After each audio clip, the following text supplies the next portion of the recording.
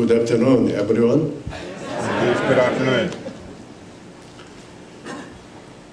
Before I start my closing remark, I would like to express my sincere thanks to organizing committee members and the chairman, Len, and then Sergeant at Arms, all staff members, senior leaders, for their who worked very hard to make this special occasion possible.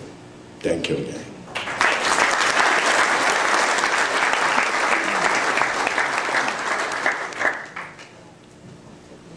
I hope that each of you can now look back on an enjoyable and productive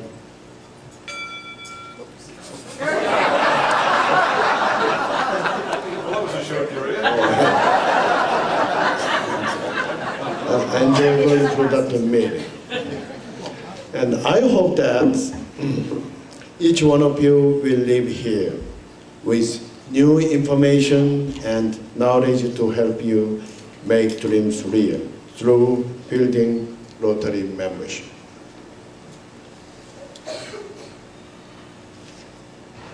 Because we will not be able to make dreams real without bringing new members. Every Rotarian that we bring into our club will help to make dreams real. And when we look for new members, we must remember that each new member might be one more life saved.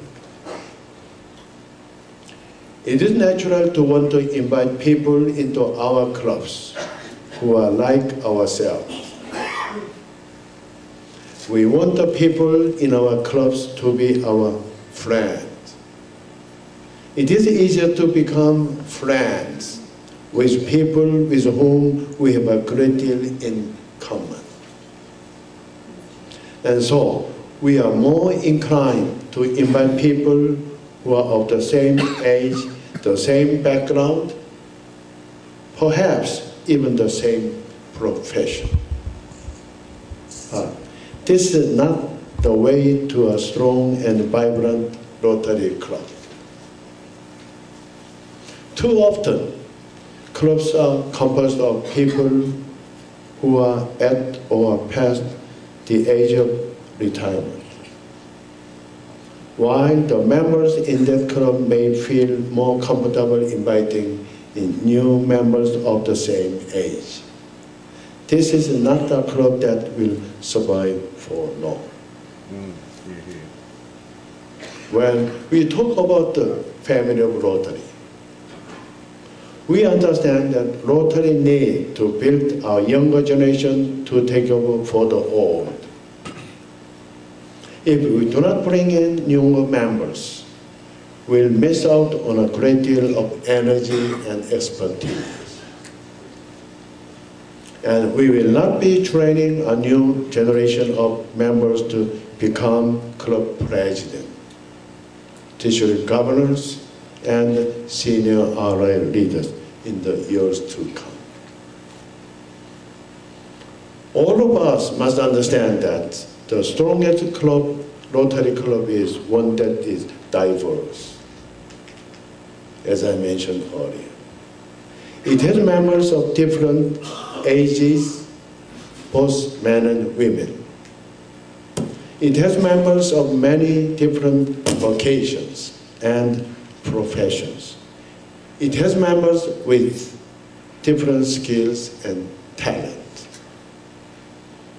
Our Rotary Club composed of members who are all the same age and all work in the same field is one that is limited. It is less able to conduct ambitious projects and has a narrow range of resources on which to draw. And so, I ask each of you to expand where you look for new members. There are many qualified professionals who may simply be overlooked because their professions are not typical for Rotary members.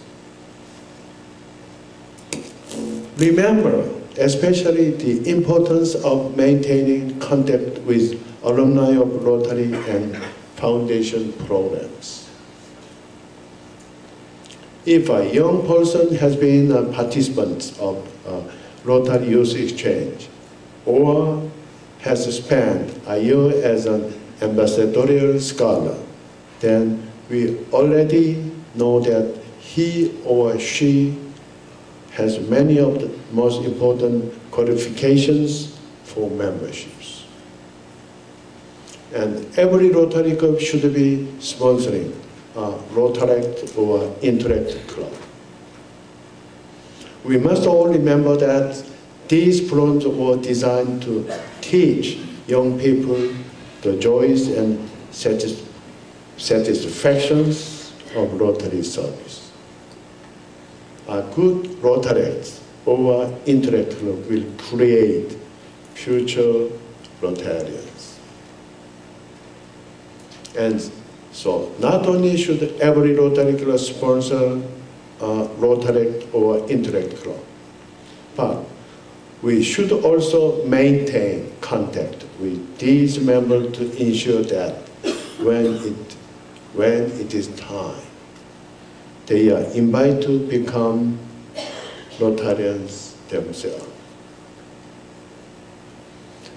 Membership is not the responsibility of all of us. Instead, it is the responsibility of each of us. Every one of us has an obligation to Rotary. We have an obligation to our clubs and to the Rotarians of previous generations. Our obligation is to keep Rotary strong, active, and growing. If we hope to make dreams real for the world children in this year and in all the years to come, we must build a new generation of Rotarians to continue our work. It is a very great responsibility. This year, it will begin with each of you. Thank you.